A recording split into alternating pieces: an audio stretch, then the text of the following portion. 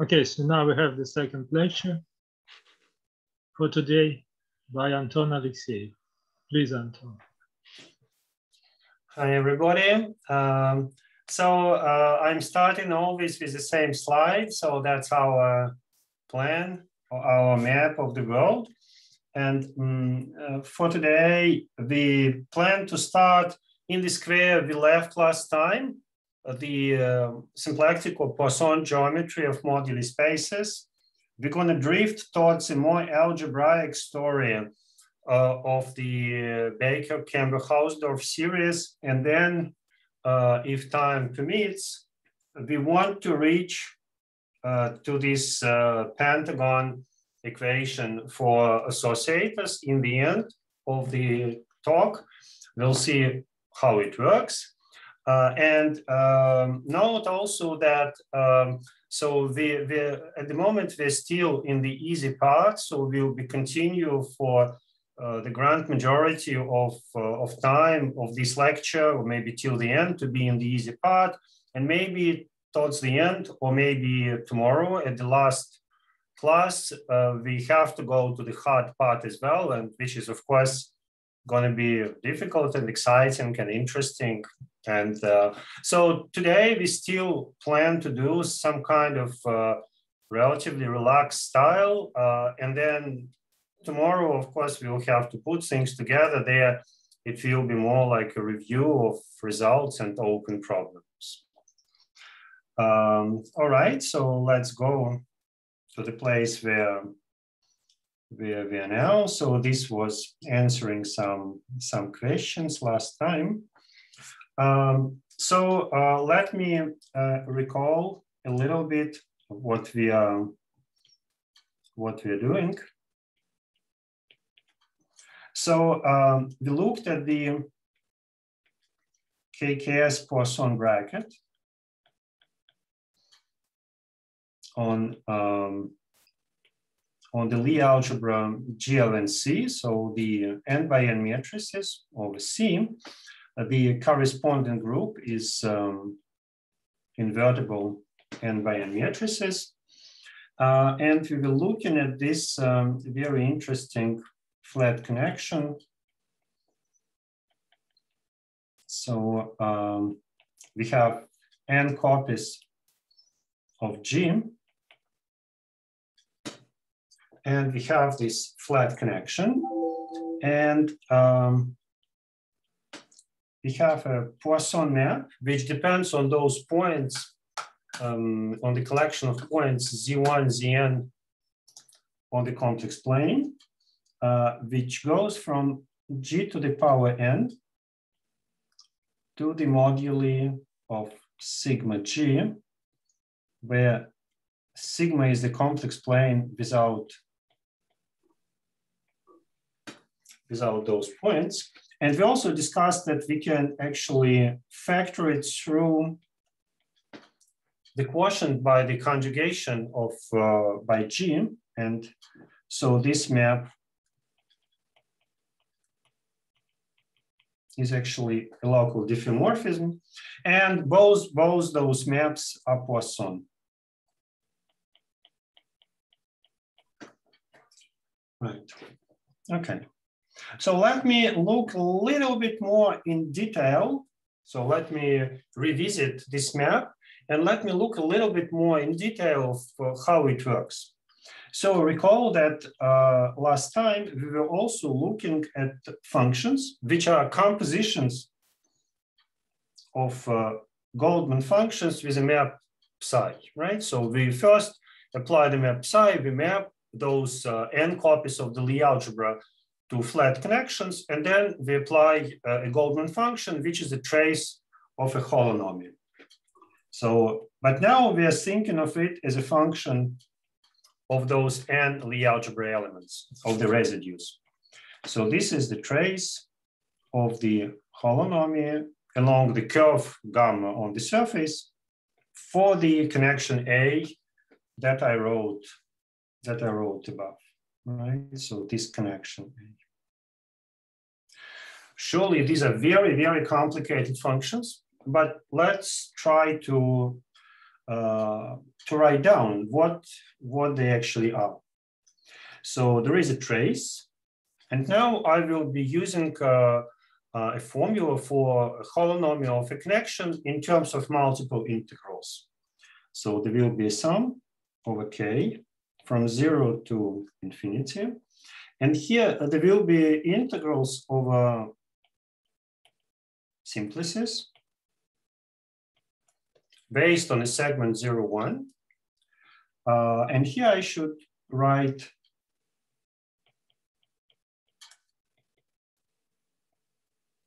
k copies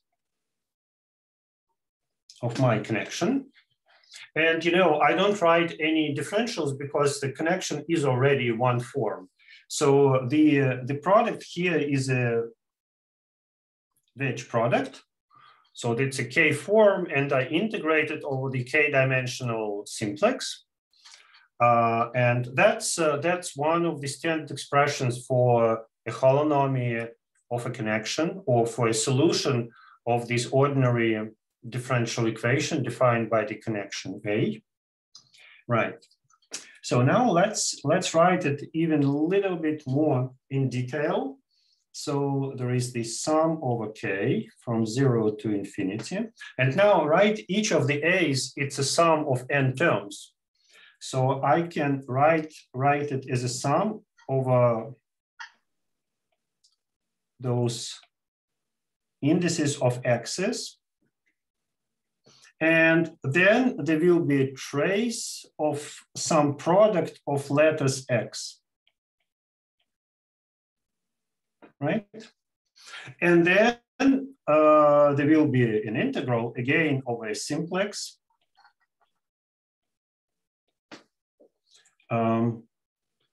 dz of S1, here it's kind of complicated, zi1, oh sorry, z of S1 minus zi1, wedge, other terms like that. So in fact, both the iterated integrals and the traces of x's are very interesting objects.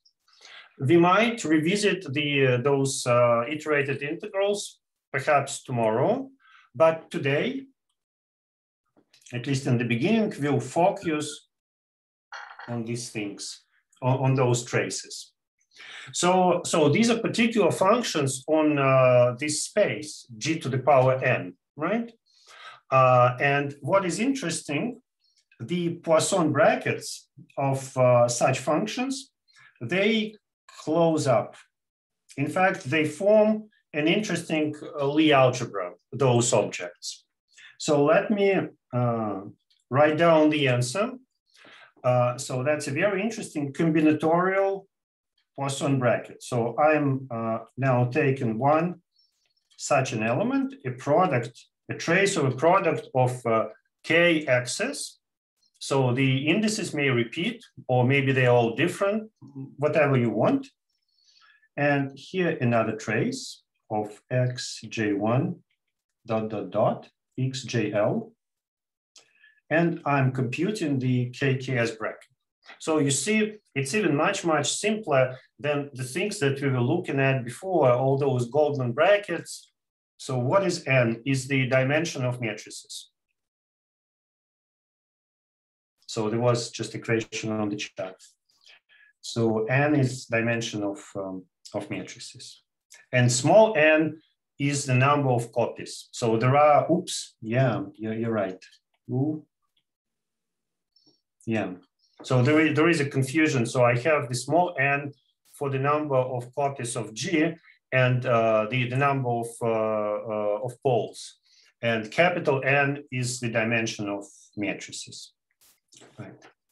So let me first make a drawing. Of course, it doesn't help too much, but I will be, I can think of those traces as circles with letters X,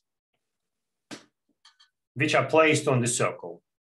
So this is just a geometric form, right? And then, well, there is xi2 and so on.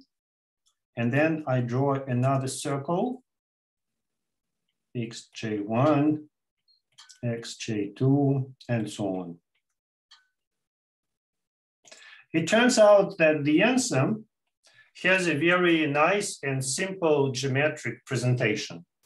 So you should take a sum over all pairs of indices or all pairs of letters. For instance, here I choose those two letters which are closest to each other. So, I'm checking whether their labels are the same. So whether I1 is equal to J1, otherwise there is no contribution, otherwise there is 0. And then what we do, we delete those letters and we build a bridge between the two circles. So the circles are oriented, so I preserve the bridge preserves the orientation.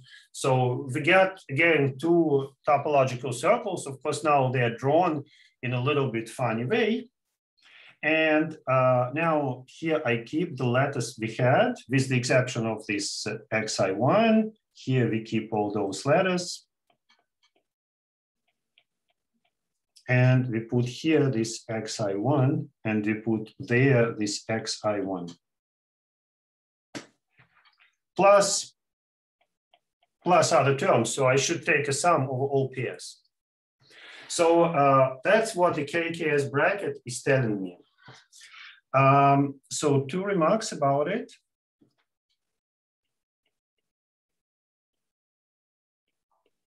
First of all, this whole story is independent of capital N,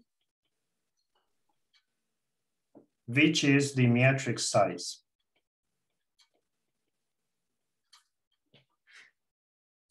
So, right, capital N doesn't show up anywhere on the right-hand side. So that's one remark. And the other remark is that, in fact, this Poisson bracket, or this Lie bracket,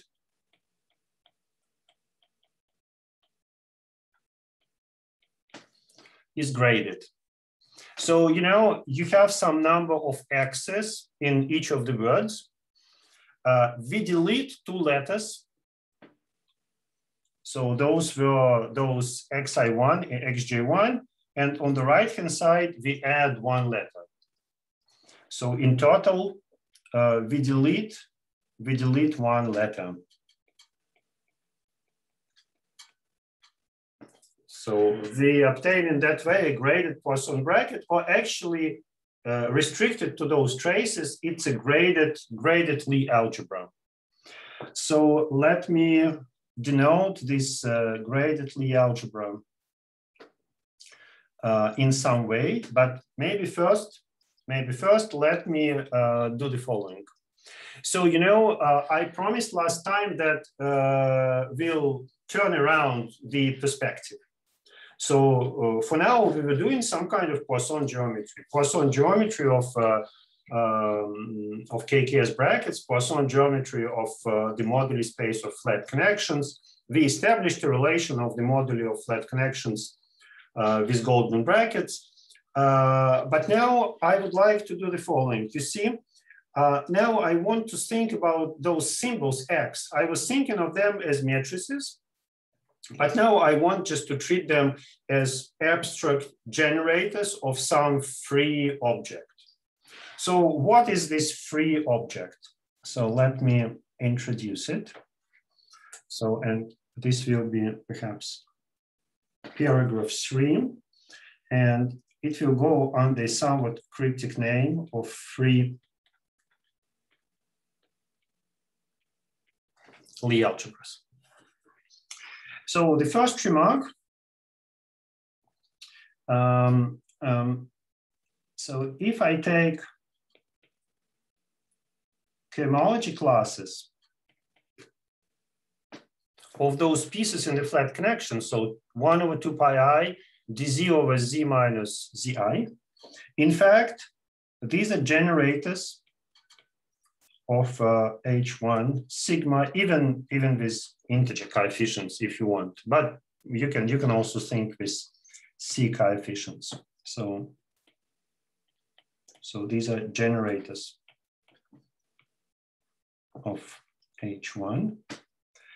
Now recall that in the flat connection, those one forms their coefficients in front of x's.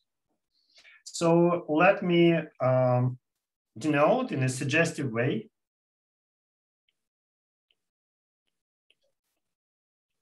the dual basis of H1 by lattice x1, xn. So I want to think about those symbols, right? For now, these are just lattice, just symbols. I want to think of them as generators of H1, and this H1, let me denote it by H, and let me perhaps decide that this will be H1 with C coefficients, just to have it as a C vector space. Right. So now I would like to define two rather abstract algebraic gadgets that we will be using. So one of them, will be the free Lie algebra.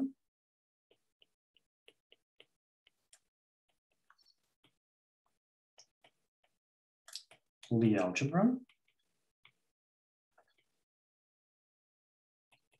generated by the vector space H.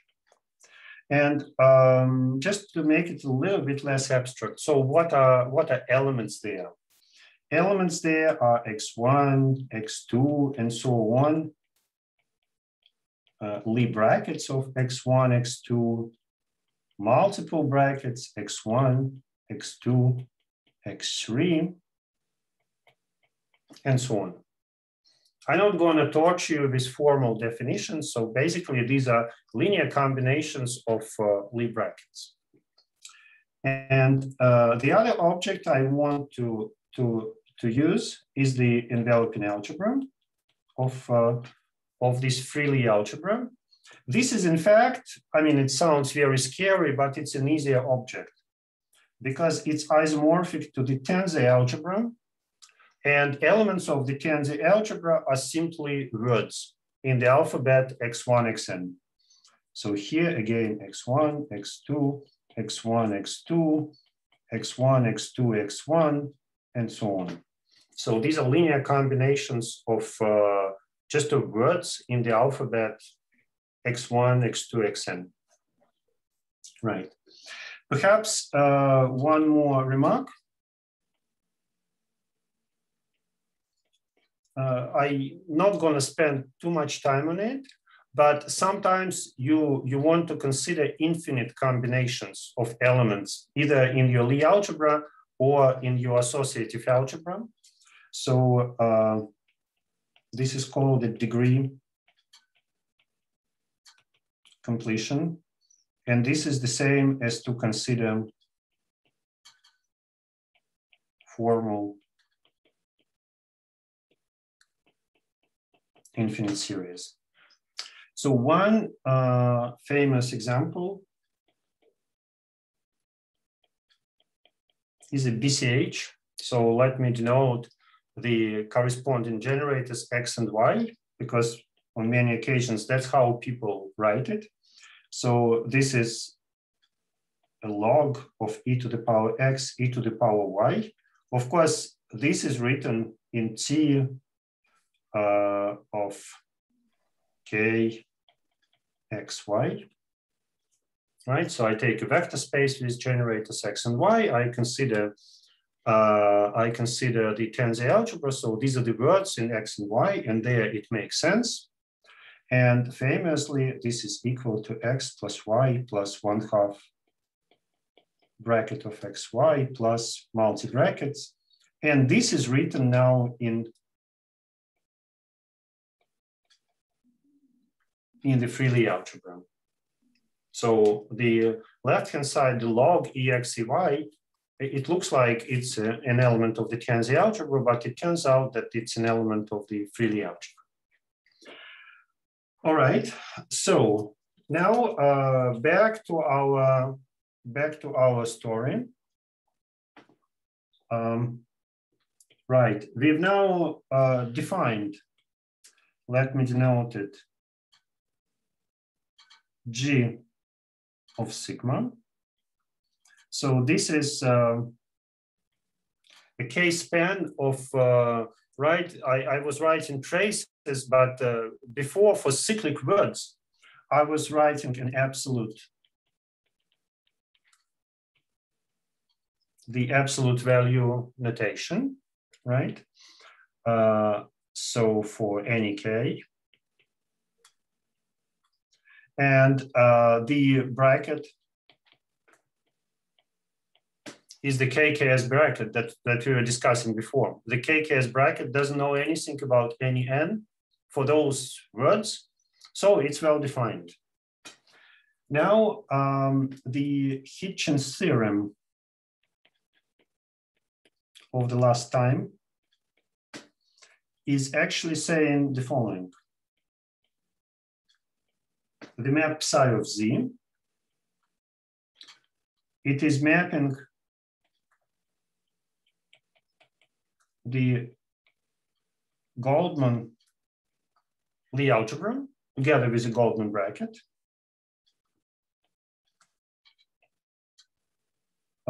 to this gadget with the KKS bracket.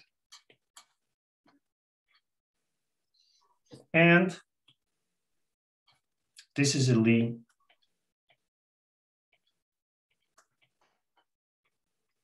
homomorphism. So that's just retelling the same story, but in some kind of algebraic language. So in fact, this is an instance of the so-called Barnatan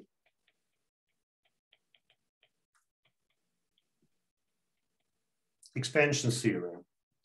So let me give you a couple of definitions to illustrate it. So, but the idea behind it is as follows. So you have some kind of filtered object. In our case, the Goldman Lie algebra. I will now explain you a little bit about the filtration. And then you take an associated graded object. In our case, it will be this small g of sigma, something that we produced from KKS, and this is a graded object. And expansions are isomorphisms between filtered and graded objects. So sounds a little bit abstract. Goldman bracket. So there is a question on the chart. So the Goldman bracket is on this capital G of sigma, right? So that's the bracket on the linear span of conjugacy classes in pi1, or on the quotient of the group ring by commutators. So that's where the Goldman bracket is, right? So there is a capital G of sigma and a small g of sigma. Does it answer the question? Right. So back to Barnatan expansion theory. So let me recall that the group, the fundamental group, it carries this co-unit or augmentation map, and on each generator, it is simply equal to 1. So now let's denote by J the kernel of epsilon mapping K pi to K. So typical elements here would be, say, gamma 1 minus gamma 2, the difference of two elements, or more particularly, perhaps what people often do, they take a difference of some element in the group unit. So these are typically elements in J. Now you can organize the filtration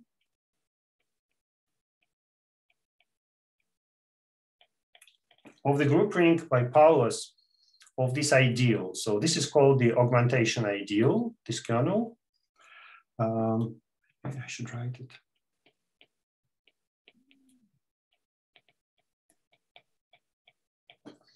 Right, so this induces the filtration on K pi. And then we get a filtration. This filtration descends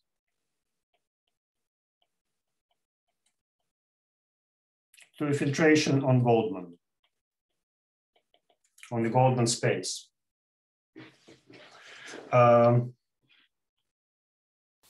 So here is a fact.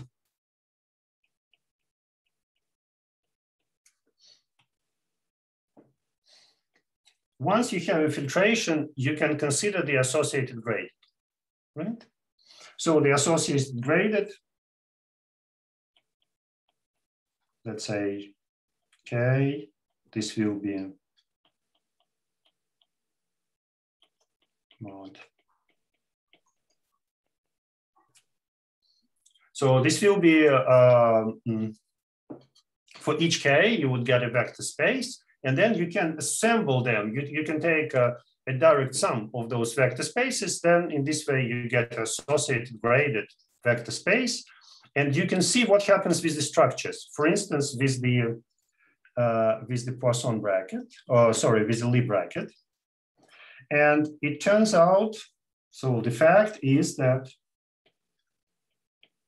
the graded of the associated graded of G of sigma is isomorphic to small G of sigma. And the graded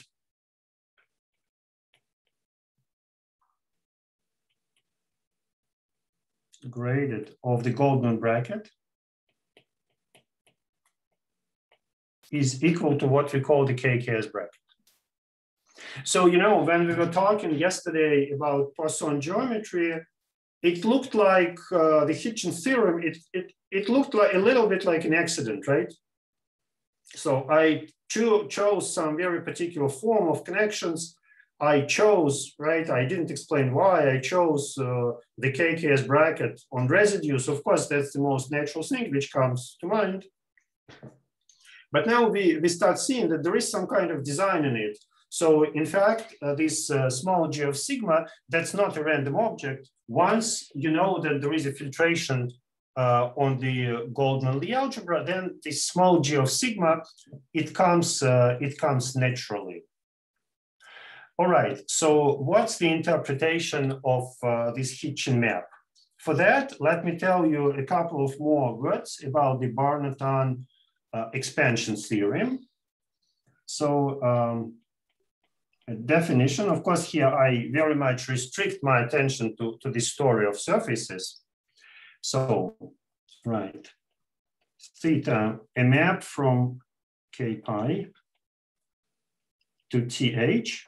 So I recall that pi is the fundamental group of our surface. It's a free group. And H is the first homology of the same surface. Right, so such a map is an expansion if the following conditions hold true.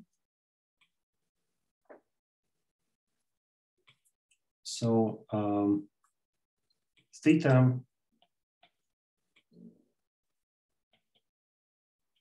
is an algebra morphism. And so that's the first condition.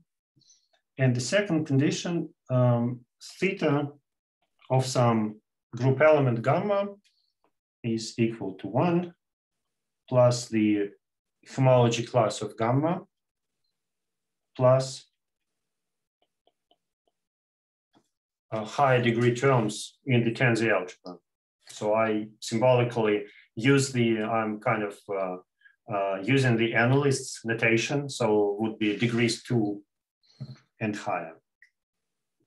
So maybe just an example. Suppose that our pi, as it is in our example, is a free group with generators gamma 1, gamma n. And for instance, we can just define theta on those generators gamma I by the formula 1 plus xi. So xi is the homology class of gamma I. And then it's easy to see that if we extend this map as an algebra morphism, then the second property will be verified. And this is called the Magnus expansion. Now the definition continues. So theta is a group-like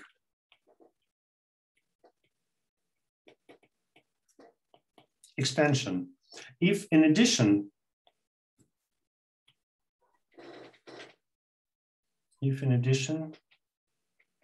let me put it this way, theta of gamma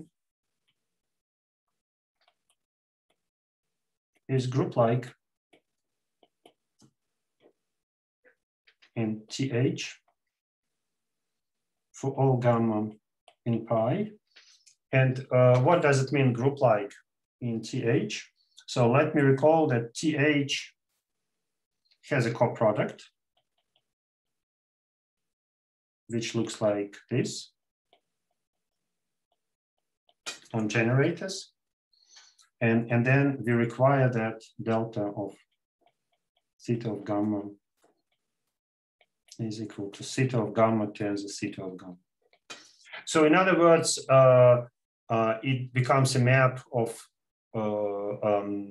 so it restricts to a map of Hopf algebras. And finally, the last piece of a definition, theta is a Goldman expansion if it induces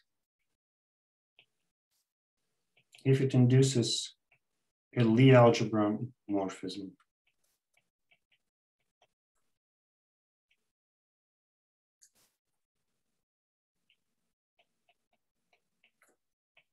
So, right. So, you know, in principle now, kind of we got a framework. We have a Lie algebra. This Lie algebra is filtered. It has an associated graded, which is a graded Lie algebra with a Lie bracket of degree -1 because we kill one letter. Now we can ask a question. Is the original Lie bracket isomorphic to the graded one? To be honest, it sounds highly unlikely. Because if you choose any expansion which identifies for you the Lie algebra with its associated graded, you expect the Lie bracket of the original algebra. Surely the main term or the lowest degree term will be the associated graded of the Lie bracket. But then there will be many correction terms. So, so in principle, you would expect something like this.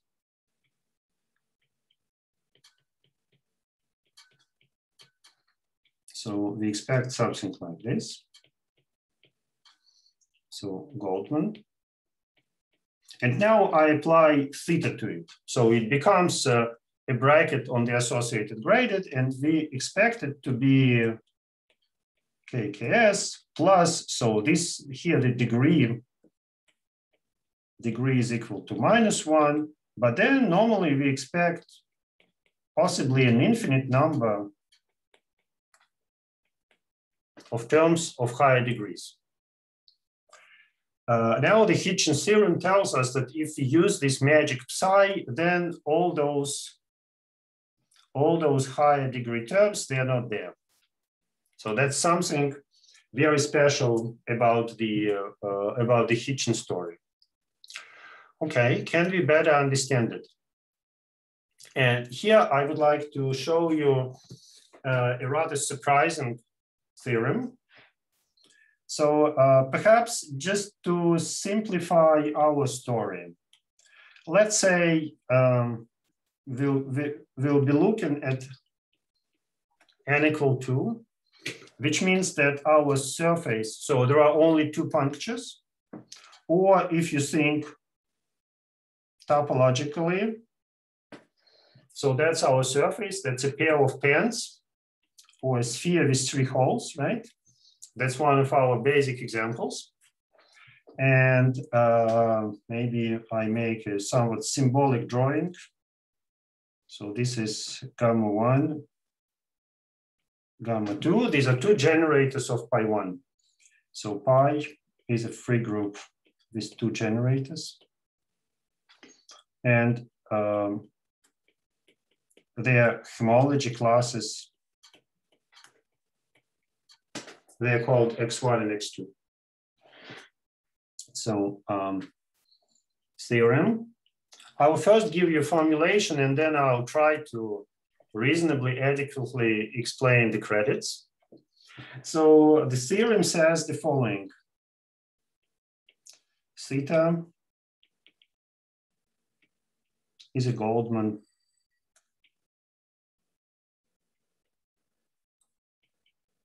expansion if and only if.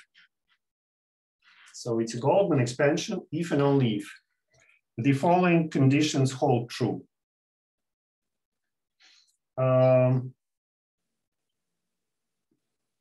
Theta of gamma 1 is a conjugate. I will comment on it.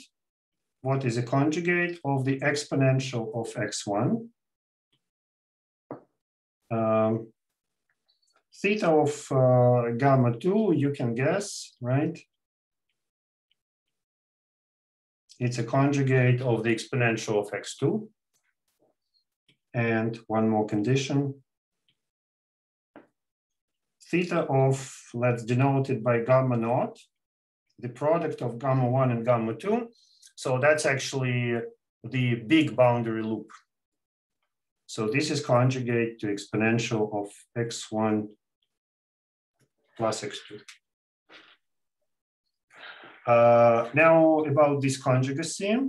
So conjugate means the following.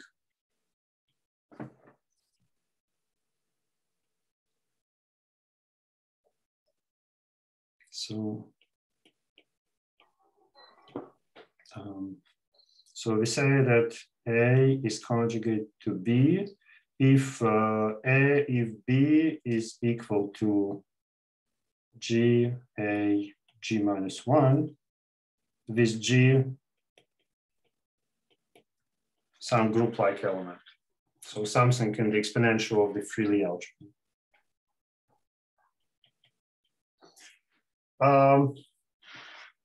Okay, so now maybe even before before talking about the credits.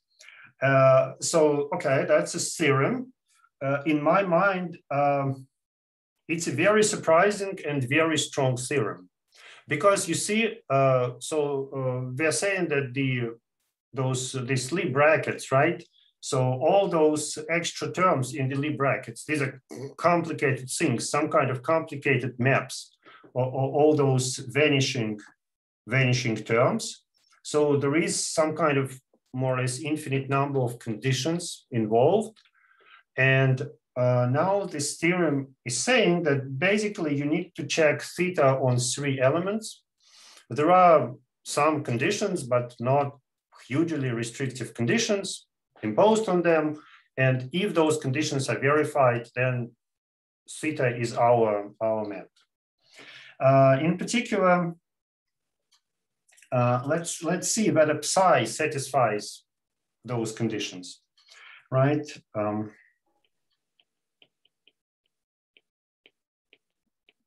Example, so psi, this element psi z, whether it satisfies those conditions. What is psi z of gamma 1? Well, we know what it is, right? It's a holonomy of gamma 1a. But gamma 1, that's some kind of loop. Let's say that's our surface, that's C. And here there are 2 points, Z1 and Z2. We decided to choose the base point somewhere, doesn't matter where. And this is our gamma 1. But of course, we know that the holonomy for that connection, it is conjugate to the exponential of the residue, right? That's some kind of elementary observation about differential equations. Actually, the connection is normalized such that it's exactly that way. Similarly, psi z of gamma 2 is whole gamma 2a, and this is conjugate to x2. Now, what about psi z of gamma naught? So gamma naught is that curve, and normally it picks for you the residue at infinity. But we know that the sum of residues is always 0. So the residue at infinity is minus x1 minus x2. But now we are taking a wrong orientation. So gamma naught is oriented in the wrong way. So that's why it is whole gamma naught a, and it is conjugate to x of x1 plus x2, which is minus residue at infinity. That's because we just chose the orientation in such a way. Right, so it's kind of obvious that psi for any positions of z verifies those conditions. Okay. Now, what about this this theorem?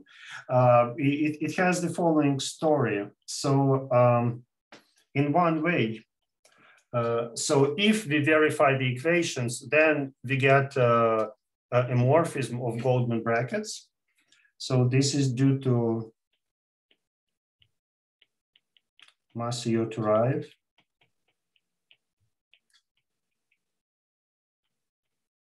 And Kawazumi-Kuno.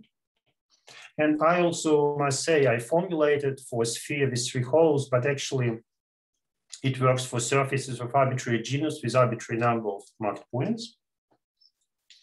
And now in the other direction, this is relatively recent, and this is Kawazumi-Kuno, Neff, and myself, and maybe a short comment about this this second statement. It actually follows from the following, I think maybe a bit surprising or maybe not so surprising observation. Suppose you have 2 elements in the Freely algebra. Let's say Freely algebra with those generators x1, x2, but the number of generators doesn't play a major role. And suppose you know the following. So A is equal to a1x1 plus a2x2 plus O of h squared. And a1, a2, they are not equal to 0 at the same time. So you have some linear part which is non-vanishing. And then you also know the following, that a to the n and then you take a cyclic word, is equal to b to the n for all n. So then it turns out that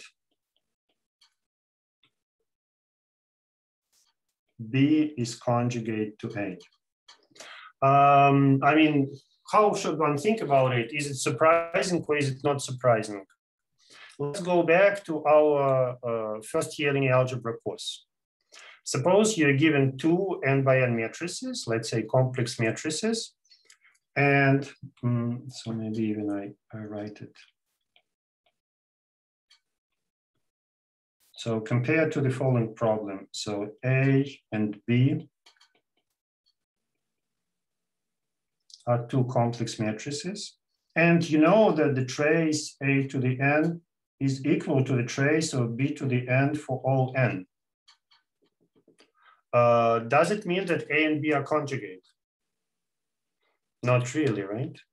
Your linear algebra course will tell you that there are Jordan forms and you're not going to see them in those traces. So in this kind of abstract non-commutative geometry or non-commutative algebra, there are no Jordan forms. So kind of that's what I think, that's what it's saying. So here it does not follow that B is conjugate to A. Okay, perfect. So now let me for the last few minutes, so let me again orient. So let me orient ourselves in, on this picture. So we passed from geometry to some kind of rather abstract algebra. And now we'll try to make a jump to the associated theorem. I'm not sure whether it will work for today, but at least what we want to do, we want to explain this word easy, right? There was this mysterious word easy, and let me try to explain that. So I also promised to talk about the Kashiwawra-Vergne problem. And I will be talking today about the easy part of Kashiwawra-Vergne.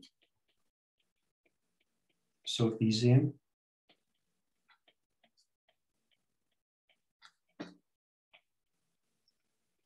Kashiwawra-Vergne. So in fact, or sometimes it is called KV1. So this is a problem which is for us motivated by this theorem of Monsieur Turaev and Kawazumi-Kuno. And this easy Kashiwawra-Vergne problem is saying the following. Find F, an automorphism of the Freely algebra. Normally, I should denote the generators by X and Y, but if by X1 and X2. But if you allow me, I will denote them by X and Y because I'm so used to it. So X is former X1 and Y is former X2. Such that what?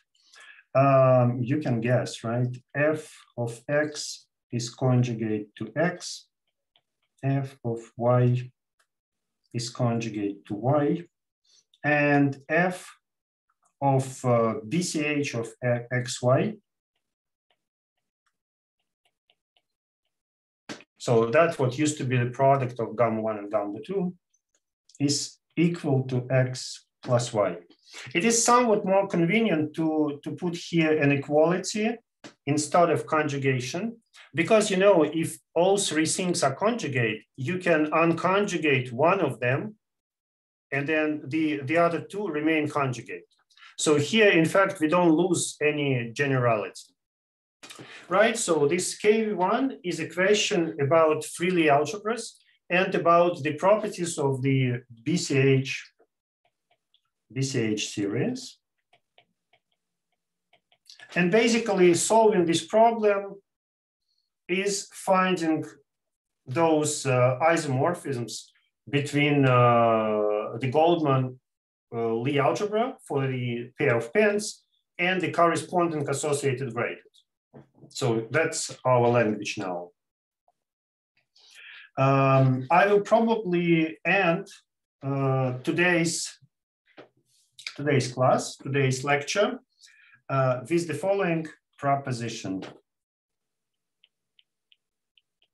So this is due to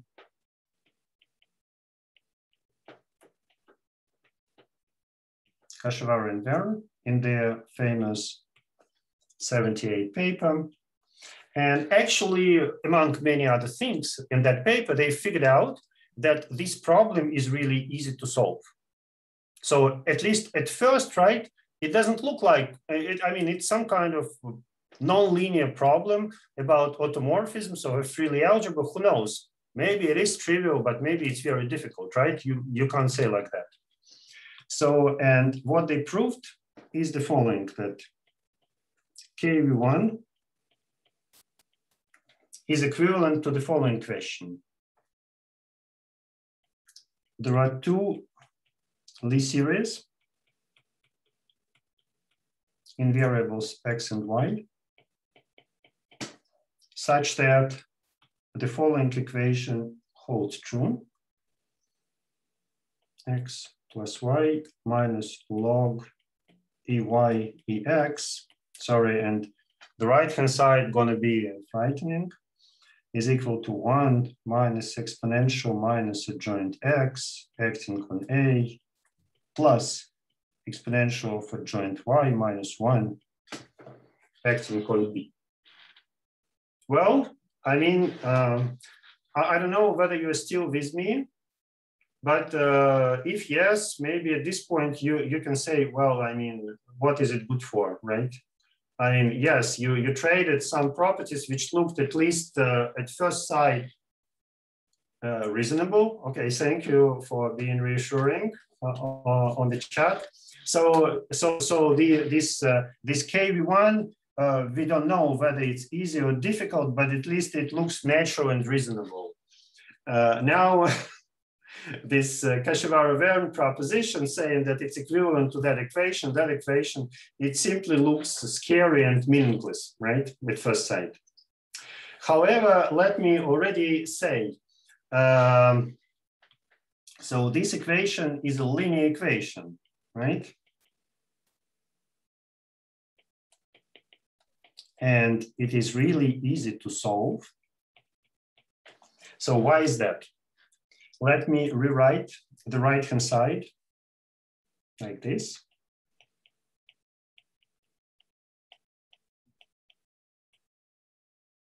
Sorry.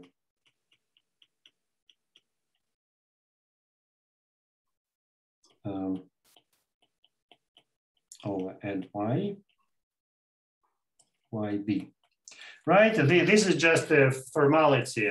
I just singled out the Lie bracket with x, because in any event, 1 minus adjoint minus x, it starts with adjoint of x, and then it has higher powers of adjoint x. So 1 adjoint x, I can always evacuate, apply it to A, the similar thing with B. Now, tell me, is it obvious that this equation admits many solutions?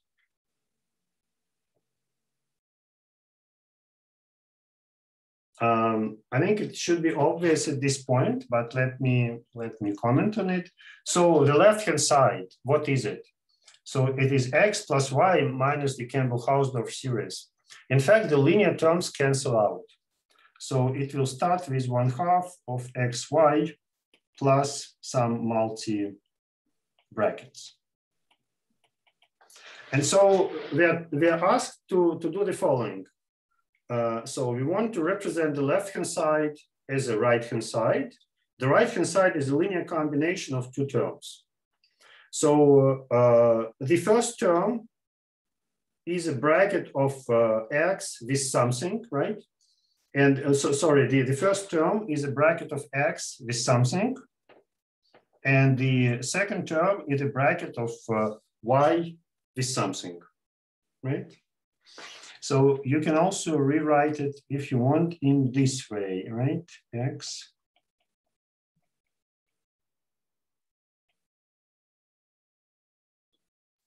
Right, since those adjoints commute.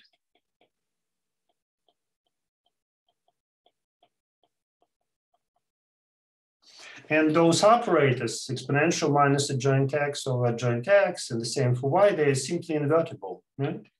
So in fact, it's sufficient to split the left-hand side as a sum of a bracket with x and a bracket with y. And the left-hand side has no linear terms, so everything there is a bracket with x or a bracket with y. So there are many, many ways to split it into bracket of x with something and bracket of y with something. So this presentation gives you many solutions. So you see, it kind of looks a bit funny, right? First, we saw that the Hitchens theorem was a miracle. Because, right, I mean, why on earth should this thing work, right? But then there was some miraculous calculation and it worked. But now we learned that actually many things, many maps would work. And the only thing you need to satisfy is this KV1. And KV1 turns out to be really trivial. So perhaps I don't have time. Yeah, I had one more fun topic. I wanted to jump to associators, but I'll do it next time in the beginning of the class. And also I would explain why Hitchens' theorem is still a miracle. So I still believe it's a miracle. After that, I will align as many problems as I can in the Barnotan expansion formalism. And for now, we already see this relation between the KV1 problem. The KV1 problem is more or less equivalent to the isomorphism between Goldman Lie algebra and its associated braided. So we already see this link. Now tomorrow we're going to see more links. Probably this one, and that one. Of course, some of them I would have to formulate rather briefly, but at least we'll see that some of the details and then the overall picture. So we'll see in some way. I think probably I stop here because yeah, of course there is always temptation to say more, but we should postpone till tomorrow. Thank you. Thank you, Anton. Other questions or remarks?